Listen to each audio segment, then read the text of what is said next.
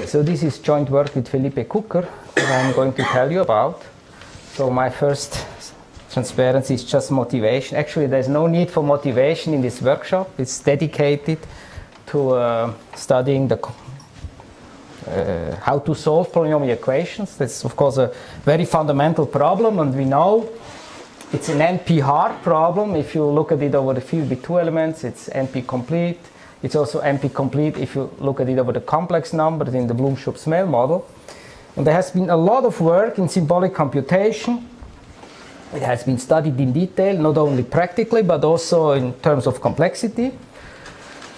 But the problem is with all these methods, the running time somehow is exponential. So if you have, like d is an upper bound on degree of the polynomials, and n is the number of variables, you always have this d to the n in the upper bound. So if you, for instance, if you have a system of quadratic equations, it will be something like 2 to the n. Okay, in all these symbolic methods. And the question is whether one can do better. Nowadays, there's this field of numerical algebraic geometry that is growing. We have heard several talks about that in this workshop. And these methods can go much further. They can solve much bigger problems. They perform better in practice. And the goal of my talk is I try to understand from the complexity point of view why this is the case. So I want to, that's the goal. And somehow hoping to, in the end, it will require a lot of research, but at the moment there is a huge gap between what we can see in practice and what we can actually prove. And we try to narrow this gap. Okay. So it's always good to have some light tower or leading problem. And there was a problem that was posed by Steve Smale some time ago, and it reads as follows. We have given is a system of complex polynomial equations, n polynomials in n unknowns, and we want to solve it. We want to compute a solution. How difficult is that? And he asked, can such a solution be found approximately on the average in polynomial time by a uniform algorithm? So these expressions, these words in blue at the moment are not precisely defined. I will go into define them later on, but this is the problem. Yeah?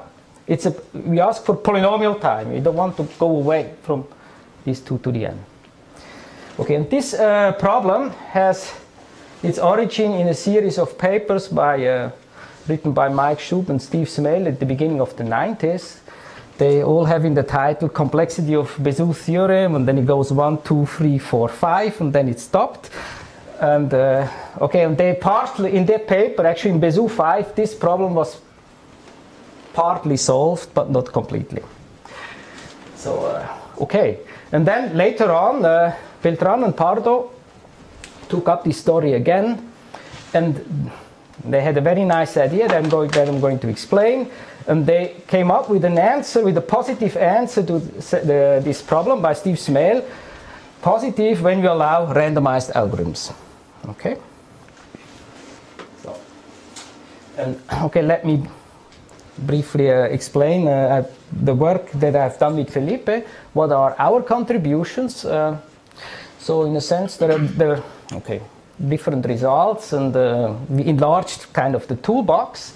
So one result was that we found a deterministic algorithm for Smale's 17th problem, and it's almost polynomial time. So if n is the input size, and the polynomial is given in dense representation, capital N is the input size, meaning that number of coefficients, so it's not bit size, then the expected running time, well, okay, the algorithm is deterministic, but we average over the input space in a certain mean, I will explain you exactly what it means. Then the average running time will be n to the O log n. So it's almost polynomial. And actually what we prove a little bit more, if you restrict ourselves to systems of bounded degree, think of a system of quadratic polynomials, then it's actually the expected running time is polynomial. So in this case it will be n squared. Okay, so this was one result.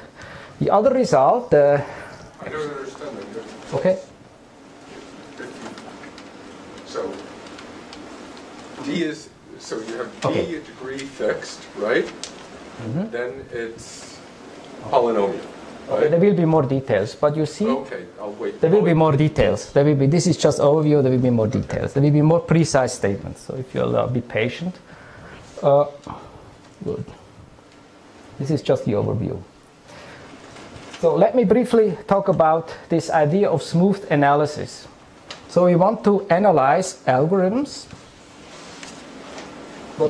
What traditionally has been done in computer science is the worst case, and sometimes average case. Yeah, especially when you have algorithms like the simplex algorithm, where we know it works well in practice, but there are bad inputs. They are very rare and hard to construct, but still they exist. So we want to have a theoretical justification why the algorithm is good. So what people did, they did an average analysis. But the problem is the average analysis is not so convincing because the input is never follows these distributions. So there was this great idea by Dan Spillmann and Shan-Wang Teng, it's more than 10 years ago. They smoothed analysis. They said, well, pictorially, if you want, it's very easy to explain. So this is you have your input here, and then you assume that it has some noise. Okay.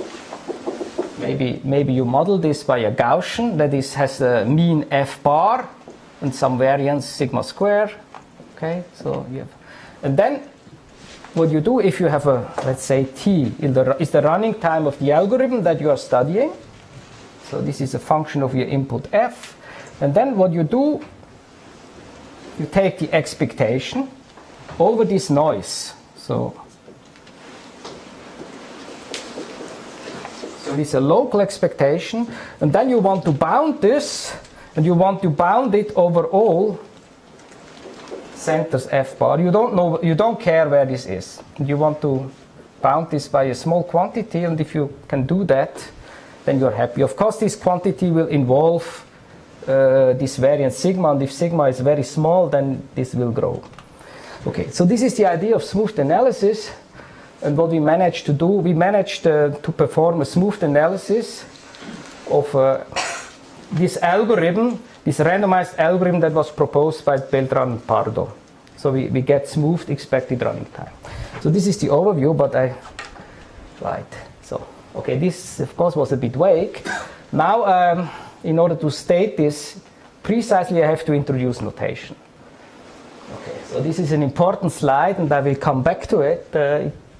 It contains a lot of the definitions. So let's go through it. So I fix some degree vector d, d1 up to dn, and this will define my input space, denoted this calligraphisch d, hd. So what are the elements of hd? These are n tuples of polynomials, of homogeneous polynomials. F is f1 up to fn, and fi is a homogeneous polynomial of degree di in n plus 1 variables. Okay, so the input size is just the dimension, the complex dimension of this vector space. So yeah, what is the output space? It's complex projective space. So I should say, well, we want to, in the end, we will want to analyze an algorithm. So we want to make use of the geometry of the problem. So everybody in algebraic geometry agrees that complex projective space is the nicest space you can think of. That's why we look at projective situation of affine situation. So everything is homogenized. And the output space is complex projective space. So we look for a zero in this space of the given f. Okay.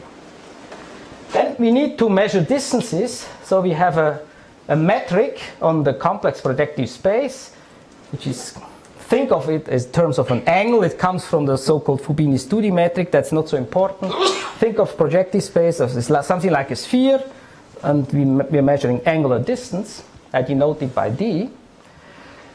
Also, I have to measure distances between inputs because I want to talk about condition. I want to say what happens if I have an input f and I perturb it a little bit. So now it's important to choose the right distance measure. So what I do, and well, what Schub and Smale have done all the time, they choose an inner product on the input space HD that is invariant under the action of the unitary group. So we have a symmetry here.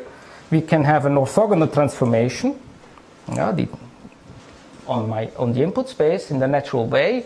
And of course, this induces orthogonal unitary, I wanted to say. Of course, this defines a transformation, an operation of the unitary group on this space.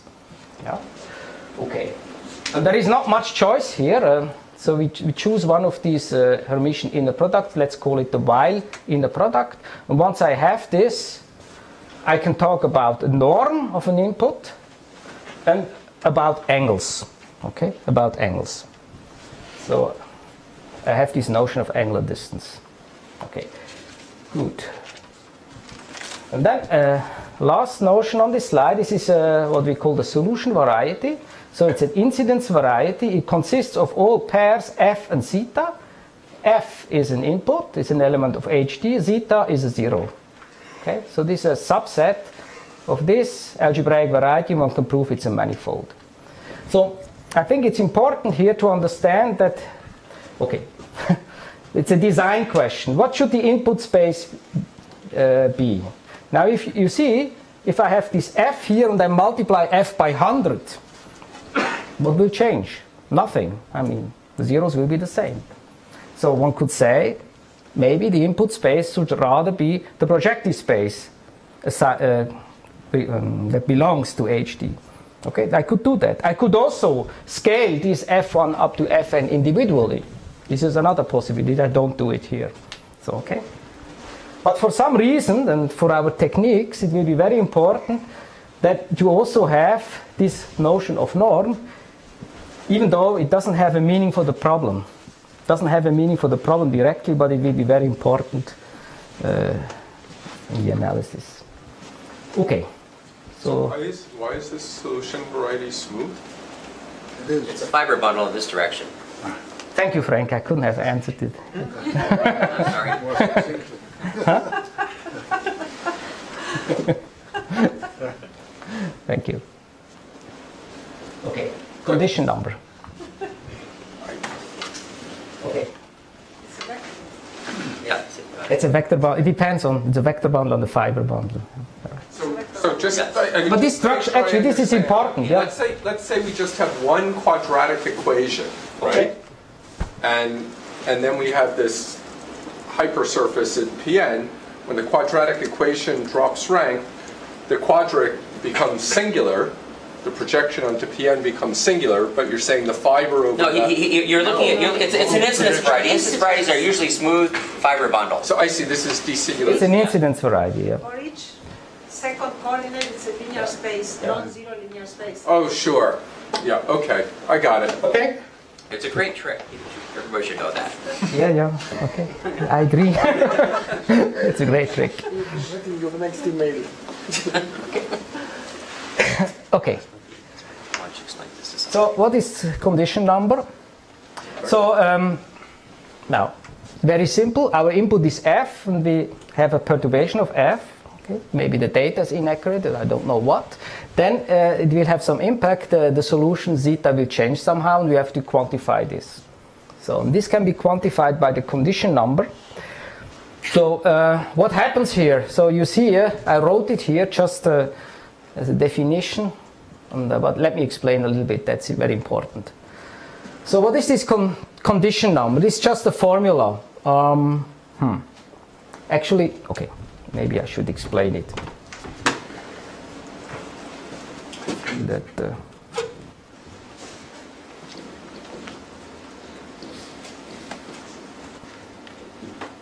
So I want to convince you that what we do here is very, very natural. It's very, very natural.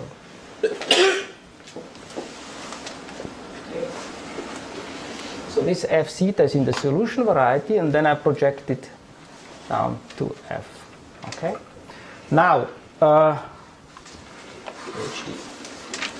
projection. Let's call it pi 1.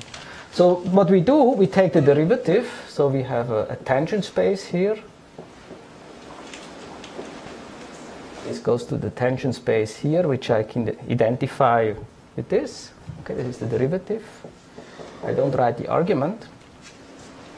Okay, if the zeta happens to be a simple zero of f, then this is a surjective map. Actually, it's an isomorphism. It's an isomorphism. So I can locally invert it.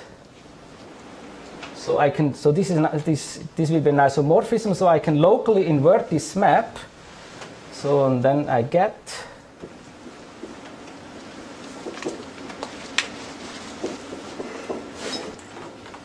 This map G I call the solution map. So this map just takes the input f and gives me a 0 zeta. You see, if you have one f, in general, you will have many, many zeros. I mean, by Bézout's theorem, you have a Bézout number, which is the product of the degrees, many zeros. So you pick one of those, but locally, you have this smooth dependence. Okay? So how do we define the condition number? So we have this g. This is g. What we take the derivative of g. Okay. So this grows from the tangent space of the input space to the. Okay, it would go to the tangent space of the projective space. It's a linear map. And then okay. Now on these vector spaces here we have norms, because here on this HD we have chosen the Hermitian inner product, so we have a norm here. On this space we also have a norm, so we can talk about the operator norm of this derivative. Can you switch pens to one that throw that one away and the one just to the right of this black one will work? I'm sorry about that. It's okay. We take the operator norm of this linear map, and this is the condition. This is the condition number, essentially. Okay. Here one has to, in order to turn it into scale invariant, we put this norm of f here, but that's what it is. So you see, what I want to stress here, that this is like a very general framework we are working in, and I explained this framework to you in the setting of polynomial system solving, but it's very, very general. Okay, Mike Schub will this afternoon talk about the problem to compute an eigenvalue eigenvector. The same methodology applies. Okay. Okay, and maybe what is right. So this is the condition number. So if you work this out, it's an exercise in calculus.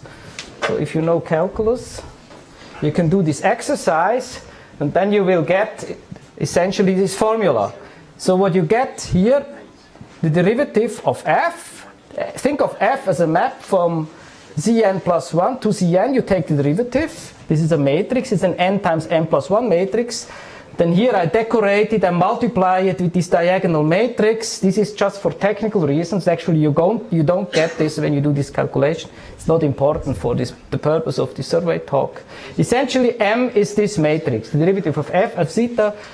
You take the Moore-Penrose inverse, the norm. Then you multiply with this. And why do I have to do this? I want to have a notion that is invariant under scaling.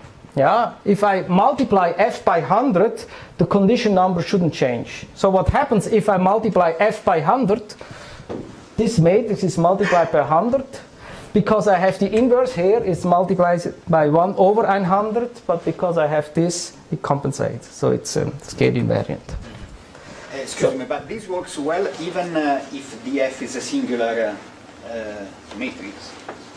All of the theory, I'm focusing on simple zeros. Ah, on simple zeros. If there are multiple zeros, I can't say anything.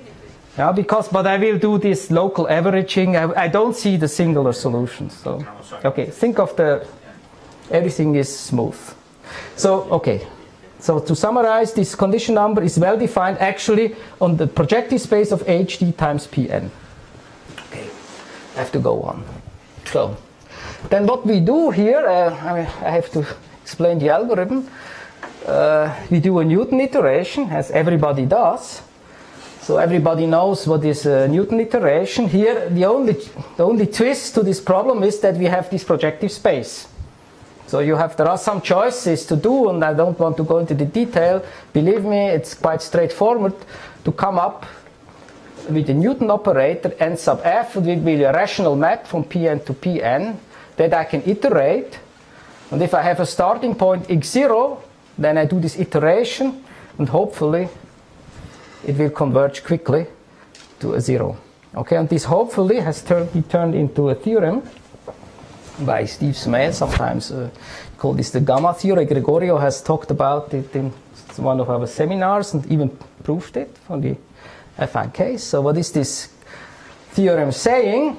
Well, we all know that if the starting point of the Newton iteration is sufficiently close to a simple 0, then we have quadratic convergence. That's what we learn in our classes in numerical analysis.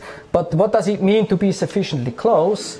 And here is a quantitative statement saying that if your zeta is the 0, x0 is the approximation, if this distance in projective space is less than some constants, forget about the d, essentially less than 1 over the condition of the pair f zeta, and then if you start your Newton iteration at x0, you have immediate convergence with quadratic speed. Okay, the gamma theorem. So, okay, what else do we need? Okay, what we say here, we say x0 is approximate 0 of f if this inequality is satisfied. So this maybe explains one of the notions that appeared in the statement of Smale 17. So this has a precise meaning. Okay, so now then another idea that we are all familiar with, I mean homotopy continuation, and Charles Wampler explained in detail what this is. So I think I can be quick here. It's a very beautiful idea. So you have to choose a start system. You choose your favorite system consisting of the G and with a 0 zeta. So it's an element of the solution variety. It should have nice condition, of course. And then what you do, somebody gives you the input f, and then you connect f and g by a smooth curve. For simplicity, let's assume it's just a straight line segment. It's the simplest one can think of. So I connect those by this line segment. And right, and then let's assume that this line, along this line segment here, I denote this by these polynomial stations by q index t. Let's assume that none of this qt has a multiple 0. And then I can continue the 0 zeta from g to f. So under this assumption, if none of the qt has a multiple 0, there exists a unique lifting of this map t goes to qt to a solution path in the solution variety. Okay, so this is actually a well-known topological argument. Okay, so maybe I can make a drawing here that I can reuse later on. You think I can remove the pizza information? Everybody will be there. Just remove the beer information. If you take notes, then you of the important things. Okay. So what I have here, so 0. So my polynomial system G is a vector in HD. So this board is H sub D, and okay, here I have F. Okay, and then what did I say? I connect those by a straight line segment. Good, and then I just go from here to here with constant speeds. Let's say here this is Q sub D. This is 1 minus T G plus TF. Okay. Now, somehow with this picture I do emphasize the Euclidean nature of this picture, but on the other hand I said everything happens in projective space. Projective space is hard to draw, so I draw a sphere, or if you want, this is a circle. So actually I can project everything here on the sphere. So on the length of the vectors actually don't matter. The only thing that matters is where you are on the sphere. So it's a thing about angles. I go from here to here. Okay, but I will explain later why this is important. Okay.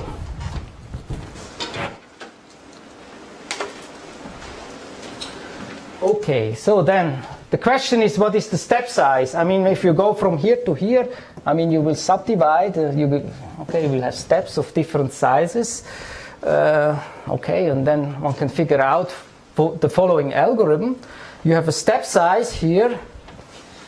Assume you are at Qi, you want to go to Qi plus 1, and here what do I suggest? The step size should be proportional to 1 over the square of the condition number at the approximation you are currently. It's a suggestion, yeah? And I can do it this way. Okay, but just keep in mind that this distance here, this is an angular distance, okay? So this defines an algorithm, okay? So I'm a bit dizzy, so was lunch, I had too much lunch. So I have this approximation. Okay. And what do? I replace Qi by Qi plus 1. Okay, I move on a little bit. And what is the idea? The idea is I want to have that Ci is an approximate 0 to Qi in this strict sense that I defined before in the sense of the gamma theorem. Now what I do is, if I go from Qi to Qi plus 1, I want to make sure that Ci is still an approximate 0 to Qi plus 1. So I know that when I want to make this formula, I need to keep track of what happens with the condition if I go from here to here. So, but this can be settled by some Lipschitz property. Okay, so if I figure out, if I do it this way, then what I do, in order to get the Zi plus 1, I apply one Newton iteration here, but with regard to the Qi plus 1. Okay. This is what I wrote here. So this is basically the definition of this adaptive linear homotopy. Adaptive linear homotopy, ALH. Okay, so this is the algorithm. If you want, you can implement it. And the question is, oh, my time is running. The question is, what is the complexity? What is the complexity of this procedure? Okay, let's denote it this way. K like complexität. Depends on this triple. So G zeta is the input pair. F is the starting system. F is the input pair. This is the number of Newton continuation steps. Okay. Okay. Then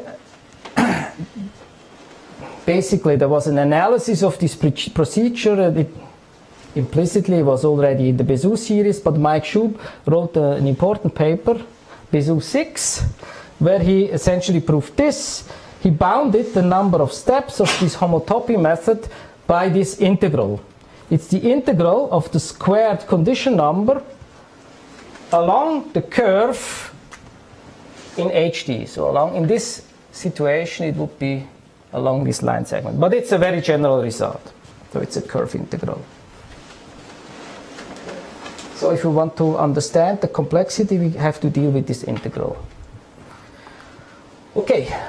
So well, there are several issues. Okay, it's a long story and it's hard to explain in detail in an hour. So, What was gamma dot in the last one? Gamma is it's the continuation. So, it's the solution path. But thanks, it's the solution path. Solution path. Oh, there's an error. There's an error. It should be. Sorry. It should be QT dot. I'm sorry. Thank you. This is an error. Okay. Thank you. Okay. How to choose this looks, everything is defined except for the question how to choose the start system. And actually this is the most difficult problem. One can prove that almost all elements in the solution variety are good in the sense that their condition is bounded by a polynomial in n. But we don't know how to efficiently construct such a start system. It's this problem that we have encountered here during this program. It's the problem to find hay in haystack. So take any one at random, it will be good. Nobody knows how to construct it. So Okay, but what do we do if we have this hay in haystack situation? We try randomization. Okay, so let me. What does randomization mean? So what we could do, we could say, okay, let's choose G uniformly at random. Where? Well, I said that the norm of G doesn't play any role. So let's, for instance, choose G in the sphere belonging to HD uniformly at random. Alternatively, we may say, okay, let's think of Gaussian distribution. Let's choose G according to the standard Gaussian distribution. So using this density. Okay. So if we have a G that is chosen this way and we normalize it, what we get is, of course, we get the uniform distribution on the sphere. Okay. It has no implication on this algorithm. Okay. So right. So let me define a distribution of a solution variety. Okay, in 2 steps. Just it's a thought experiment. It's not something that you actually do. First, you choose your G here from the standard Gaussian distribution, and then almost surely it will have Bézout number many zeros. You choose one of them uniformly at random. Okay, this way you get a pair G zeta, and I call it the standard distribution. Okay, of course you can't do this efficiently this way because I mean, we are talking about efficiently solving systems of polynomial equations, but you can turn it around. And this was a very nice observation by Carlos Beltran and Luis Miguel Pardo, and they realized one can efficiently sample in the solution variety by kind of turning this around. Okay, and if we have this, then okay. We find this using randomization and use this pair then to start a homotopy. So we get a Las Vegas algorithm, LV. So on input F, we draw the start system at random, and then we run the adaptive linear homotopy. So this is an algorithm, a randomized algorithm. Sorry, Yes? what does it mean? Choose one of the zeros at random? What's the meaning of this? Choose. Raise your hand, go back in the zeros. I mean, it's. The zeros. Huh? What is for you a zero? Okay. What is for you getting This is a way of defining a probability distribution. I say choose, but in principle I define a probability distribution. Okay. I mean, if I have chosen G, standard Gaussian, then I know almost surely I have Bézout number many zeros. They exist. Yes. Then pick one of them at random, uniformly at random. Think. I think of it. Okay, you think. This defines a probability distribution. Okay. I don't actually do it, it's just to define it. Okay. Okay. Good. So I have an algorithm uses randomization. Now, okay, it's a bit tricky. So because it uses randomization, I want to talk about expected running time. So what I have here, I have this function k f g zeta, and I take the expectation over g and zeta. Then what I get is a function which only depends on f, kf. It's the complexity of the input f. Okay. So this, and then again, what Beltran and Pardo proved. Okay, let's take the average of kf over all f. So there is another. Okay, this is maybe very confusing. Like the g zeta is like random coins, something like it helps you in the algorithm, and this is taking an average over the input space. Okay, they proved this beautiful result. The expectation of kf is bounded by this very small quantity, capital D. Probably you forgot what is capital D. It's the maximum of the degree of the di. I think I forgot to write it. I'm sorry. So it's not the product. No. You have to distinguish this d, which is the maximum, and this calligraphic d, which is the Bézout number. It's not the same. Okay. So this is a small d. Just okay. If quadratic sim is just 2 to the 3/2 times number of coefficients times number of variables. So it's a very small bound. Okay, it's very polynomial. And particularly, it doesn't depend. It's not really so much. Well, it's much less than Bézout. Much, much less. That's the amazing thing. That's very amazing. But I guess that's because you're just finding one. You think it's because you're only looking for 1 0. Of course, if you want to find all, then you have to multiply. Yes, but if you try to find just 1 0 using Gröbner basis, Well, that's, you know. Okay. That's why we use numerics. Yeah, that's right. That's right. And okay. Now, what is this smoothed exactly? At least I wanted to state the theorem correctly. So again, back to the smoothed analysis. At the beginning of my talk, I just had this drawing, but now it's more formal. So what do? I fix an f bar in HT, and I have a positive number sigma, which is like the standard deviation. Then I look at the isotropic Gaussian on the input space HT with mean f bar and variance sigma square. And the density is this. This expression just defines it. And then we have this, this is the usual notation for denoting this. Okay, and then there is a technical issue. Don't worry. For the purpose of the analysis, we do truncate this Gaussian. So, what do we do? Okay, so the expectation of the norm of f is roughly square root of 2n. So believe me, it's so we truncate there. So I mean, actually,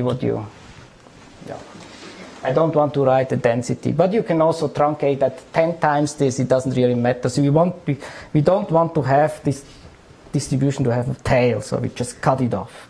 But because it goes down exponentially, it doesn't make a big difference. But it simplifies the analysis. So we truncate it, but that's a technical issue. So I denote this by this index t here. And then this is the result with Felipe. The smoothed analysis of these Las Vegas algorithms is this.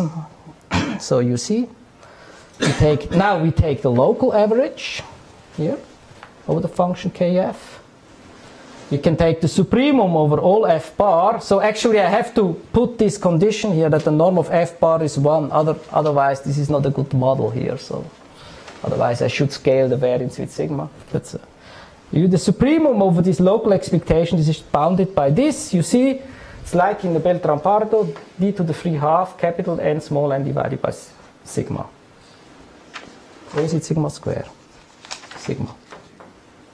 Okay. So that's okay. I think. So I think now you see. Okay, you can think of yourself what the meaning of this is. I mean, I think it's a much better result than just having average. You take any system, you perturb it a little bit, then you run the algorithm, then you solve something. Of course, you don't solve the original system, you solve a perturbed system, but you find a solution very quickly. May I ask a question? Yes, sure. So I guess it is isotropic Gaussian. That means you are perturbating in every direction. Right. Same. Right. But depending on your fixed part, your direction closeness to the discriminant variety could change. One direction could be worse than the other. That's true. Yeah. Is there a way to perturb this a little bit and make it non-isotropic, depending on your fixed part?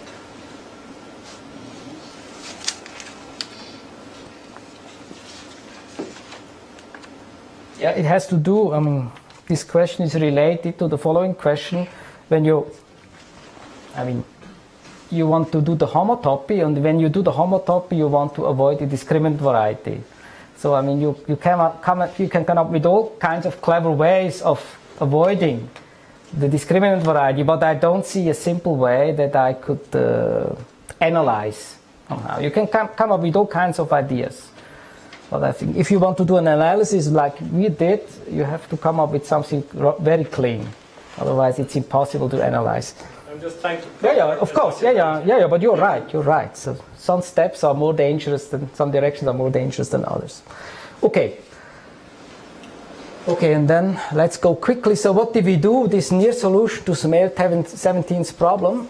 I think somehow this is probably the cleanest result that we had, but as a byproduct of that smoothed analysis was that we could find this deterministic algorithm for Smale 17's problem. And what did we do? Okay. So, well, what do we choose as a start system? Yeah, we just choose this system. This is the system here, where the roots are these tuples of roots of unity, and it was also in the talk by Charles Wampler. It seems that people have used that a long time. We just use that.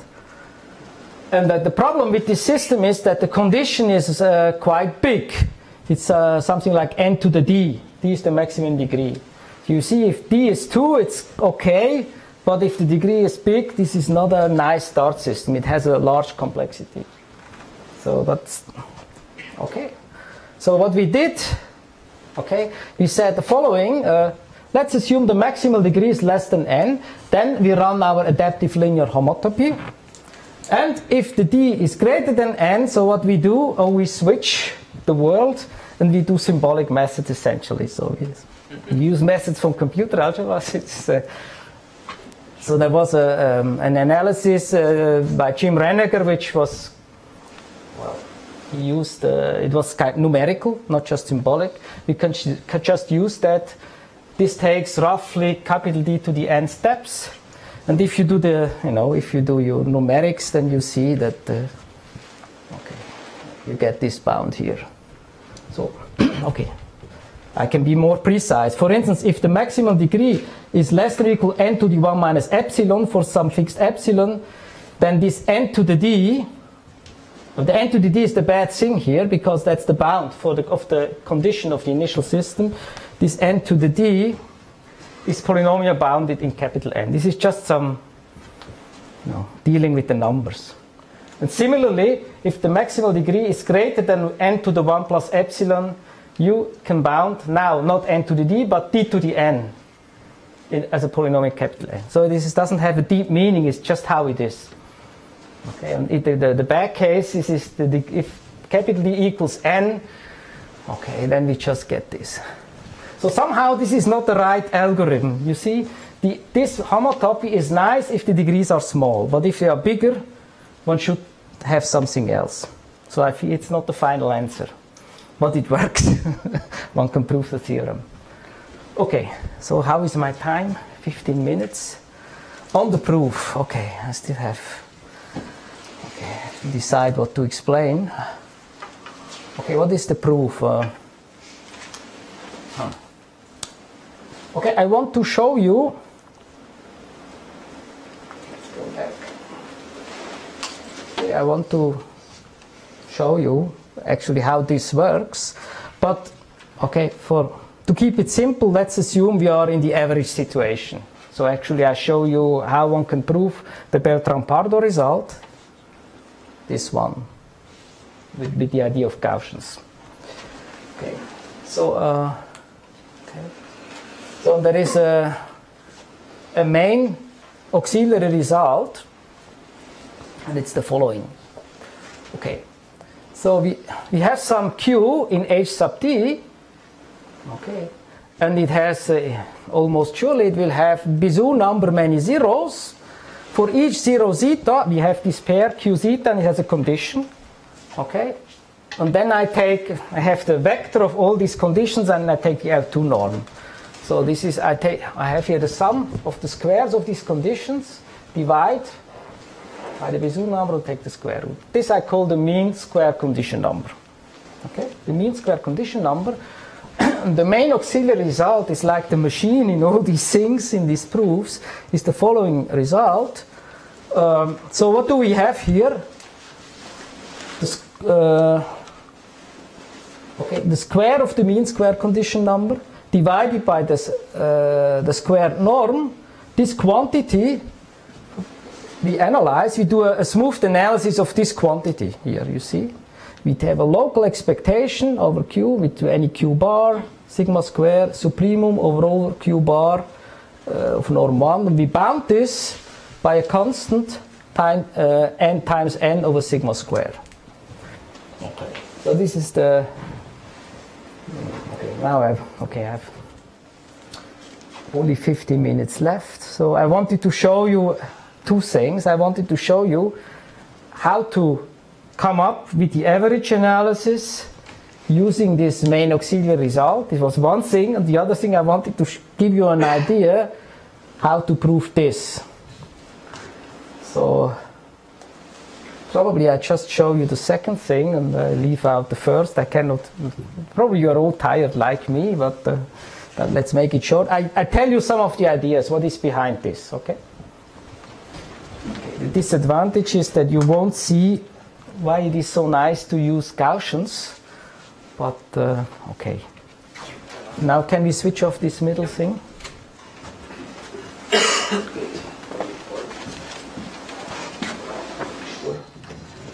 Not to write on the wall.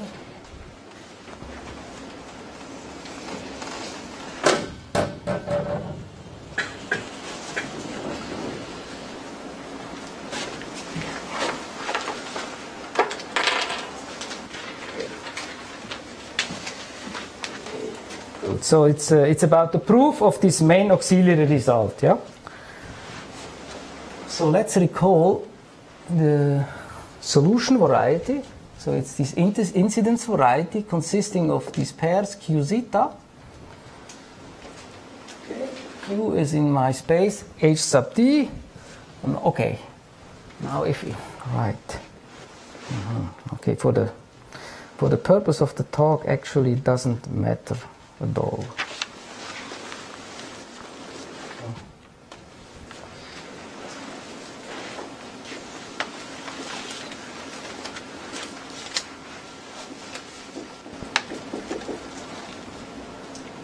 The solution variety. Actually, what should take here the sphere, but doesn't really matter. So the idea is somehow to reduce to the case which is linear. So there is a special case. There's a special case where all the degrees are linear. All these degrees are 1. Okay, it's the case we want to solve a system of linear equations that we believe we all understand. So what is in this special situation, what do we have? An input consists of n linear forms. Okay, a linear form is a row of a matrix. Okay, so I can encode it as an n by n plus 1 matrix.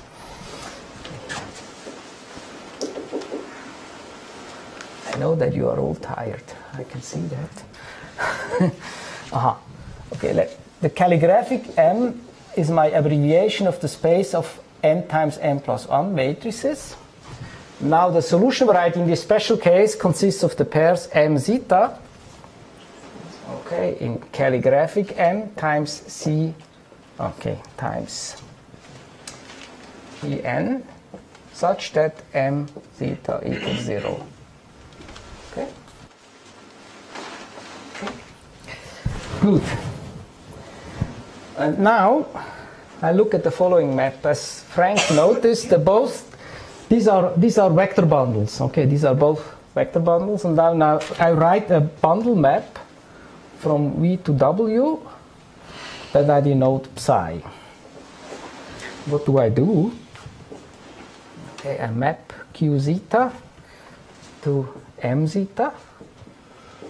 You see the base point is the same. So it's a map of vector bundles. Okay, and now let me define this M. Probably you have forgotten, but this is this quantity that arises when I define the condition number.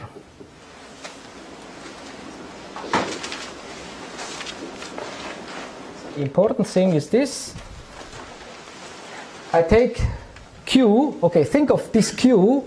What is Q? Q is Q1 up to Qn, and I can think of it as a polynomial map from Cn plus 1 to Cn. Okay, so I can take the derivative of this thing at zeta, and this is a matrix in the space calligraphic M, and then I decorate it. I have to post multiply it with this diagonal matrix, which is not so important for us at the moment. For the proof, very important, but for the global rough understanding, not so important. Right, and then by definition, I know this condition of the pair Q zeta divided by the norm of Q is exactly the operator norm of this pseudo inverse of M. So that was my definition of the condition. Okay, if you remember in the slide it was F instead of Q, but it's the same. The condition of Q zeta is the norm of Q times this norm of this matrix. Okay? So, now, okay, so, so what do we want to understand? In order to prove this main technical result,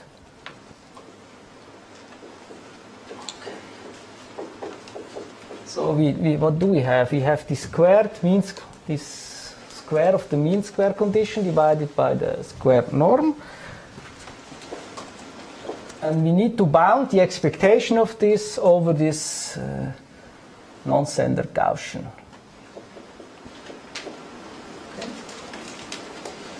Okay. Now, maybe erase.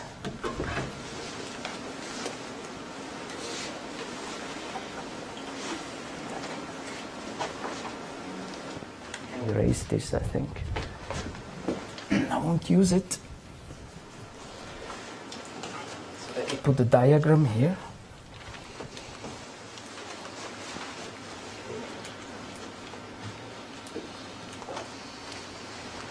Okay. So if you recall, I defined a distribution on the solution variety. I said choose G uniform, G was Gaussian, and then one of the roots uniformly at random. Now replace this. Okay, I can do the same here. If I choose Q, now it's not a standard Gaussian, it's just this non-centered Gaussian. And after choosing it, I choose one of the zeros uniformly at random. I can do the same, and this way I define some probability distribution on this solution variety. Okay, it can be quite complicated because it comes from something non-centered. Okay, so then I have this bundle map, psi goes from V to W. Okay, now this probability distribution defines a push-forward distribution here. So I get here some probability distribution. Just push forward. Okay, okay, now the first observation is that this expectation I want to estimate is the same as the expectation of mu Q zeta squared divided by norm of Q squared with respect to distribution on V that I defined before. So this, because what is this? What is this mu2 squared? It's just the average over all the squares of the condition. So if you think about it for a moment, if you are not too tired, then you realize it's exactly this. Okay. So I have this expectation on V. Now, but you see, this is the square of the operator norm of the pseudo-inverse. This only depends, okay, on the element here, okay, only on this guy. So this is the same. I just write here this expression, and so I have to. What I have to analyze is the expectation of this squared operator norm with respect to the push-forward distribution on W. I just write W, but I mean the push-forward distribution, okay? Good. Right, and so next. Now the elements of W have two components, M and theta. So I think it's important here to think probabilistically. Then after that one has to write down all the formulas. But what I can do is I can choose. Okay, right. If I have this map here, goes here, maps to zeta. So this distribution on W defines here another distribution. Okay. If I would start here with the Gaussian, the standard Gaussian, then I would get here the uniform distribution. But in this situation, it's something more complicated. It probably concentrates somewhere, some distribution. Okay. So what I can say is, just again as a mind experiment, I choose theta according to distribution, and then I choose m in the fiber of this map. So this map has a fiber, which I call W theta. The fiber is a vector space consisting of all those matrices m such that m zeta equals 0.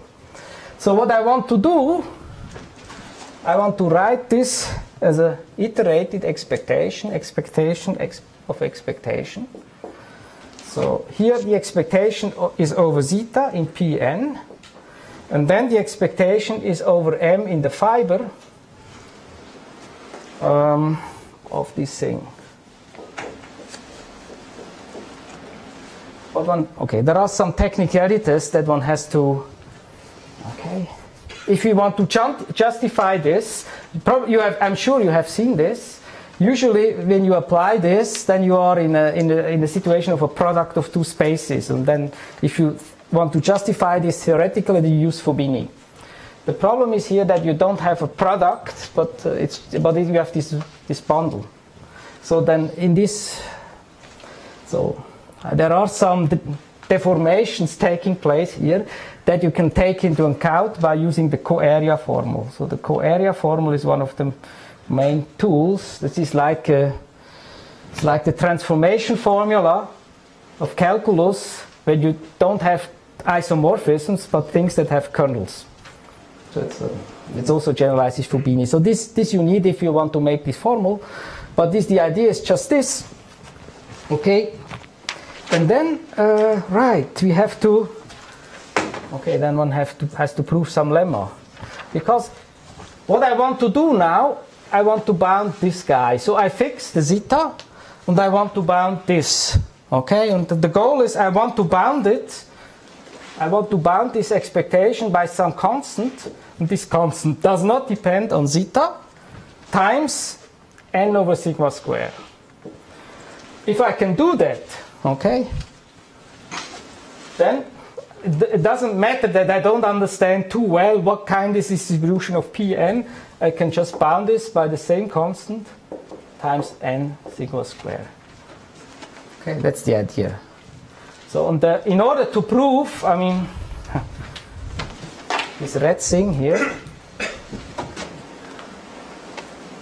So if I want to prove that, I need to understand what is the distribution on this fiber. Maybe let me write this and then I stop. Induced distribution on the fiber W zeta has the density. Okay, so I write it and then I explain it.